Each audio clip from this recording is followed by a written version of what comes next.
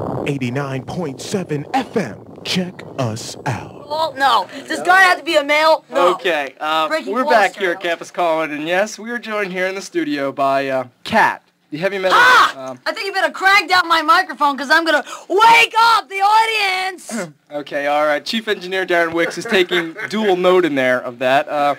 Keith Gale is finally here, Keith. Yes, thank you for being here tonight, Keith, our co-host. And the Great Kat is here in the studio, and gee, Kat, why are you called the Great Kat? Why am I called the Great? Well, let's just start the show. Let's pretend what we just heard wasn't heard. Let's start the show fresh. The Great Kat's here to wake everybody up and have a real topical conversation here. First of all, I'm called Great because let me go through my incredible accomplishments, and then I'd like to hear what the accomplishments of everybody else is here. My background, my accomplishments. I'm a Juilliard graduate. I went to Juilliard for 6 years. I graduated as a violin virtuoso with honors. I graduated from high school with honors. I've never smoked, drank, or taken any kind of drug or drink or smoke in my life. Okay? So all your little stereotypes and all your little religious crap is already broken right now. Now, if anybody has any credentials that can match mine, please go ahead and say.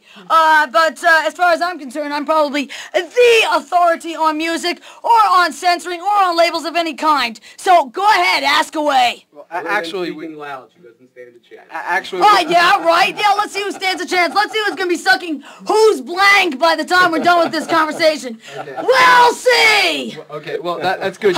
You know about the FCC regulations then? Yeah. In other words, I'd say blank instead of good. You know what. That's very good. Okay. The thing that starts with a D, which I have, by the way. Okay. Thank you.